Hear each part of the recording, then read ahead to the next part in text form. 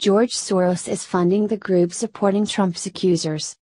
The activist group behind the group of women who claim President Trump sexually harassed and assaulted them is funded by a number of liberal activists, including George Soros. On Monday, the women called for a congressional investigation into the president's alleged misconduct, repeating claims they made prior to the 2016 election. They stated they wanted accountability and an investigation by Congress of sexual misconduct. The women said the president has a history of groping, fondling, forcibly kissing, humiliating and harassing women. The group organizing and promoting the Trump accusers to the media is Brave New Films, and the group has some decidedly liberal supporters.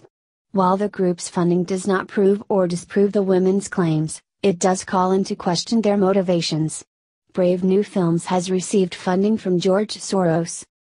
Ryan Saavedra of the Daily Wire reports. In November, Brave New Films released 16 Women and Donald Trump, which tells the stories of the 16 women who have publicly reported sexual harassment and assault by President Trump. These brave women have all spoken out individually.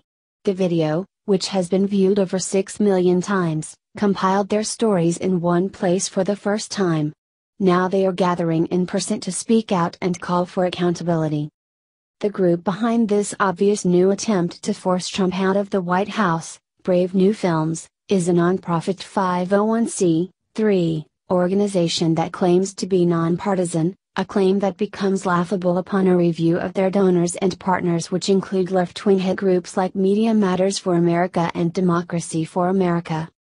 Brave New Films claims that they do not expressly advocate for the election or defeat of candidates for public office, a statement that is not even remotely accurate looking at just some of the propaganda-style videos they created, including "Stand Up, Senate. The President-elect is a hypocrite. Protect Public Education, Stop Betsy DeVos. Indivisible, a practical guide for resisting the Trump agenda. Getting Donald Trump off NBC's SNL." One of Brave New Films' donors is Open Society Foundations, a leftist organization whose founder and chairman is George Soros, who has given over $32 billion to fund the Open Society Foundations, which work in over 100 countries around the world.